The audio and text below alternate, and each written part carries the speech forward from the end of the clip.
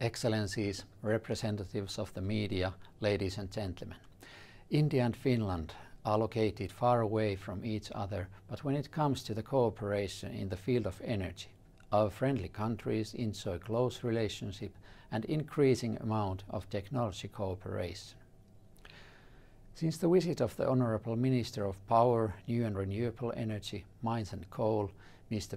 Piyush Goyal, to Finland last November, we have identified great amount of mutual interest related to the energy solutions for tomorrow.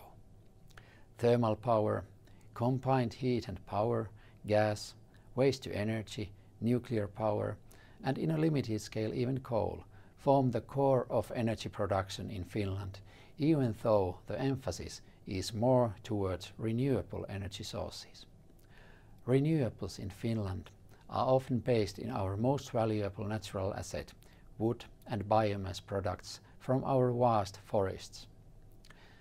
In India, Finnish companies are well established in both thermal power and solar energy, and it is worth mentioning that 2/3 of Indian power plants consist Finnish automation technology.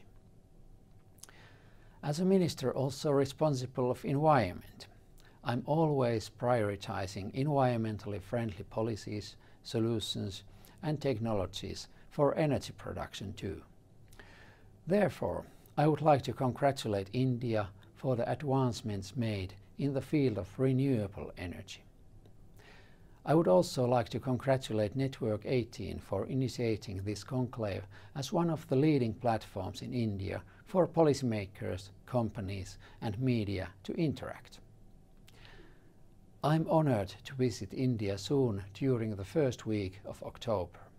With that visit, I'm expecting to strengthen our relations and cooperation even further, and also to explore new areas where to join forces.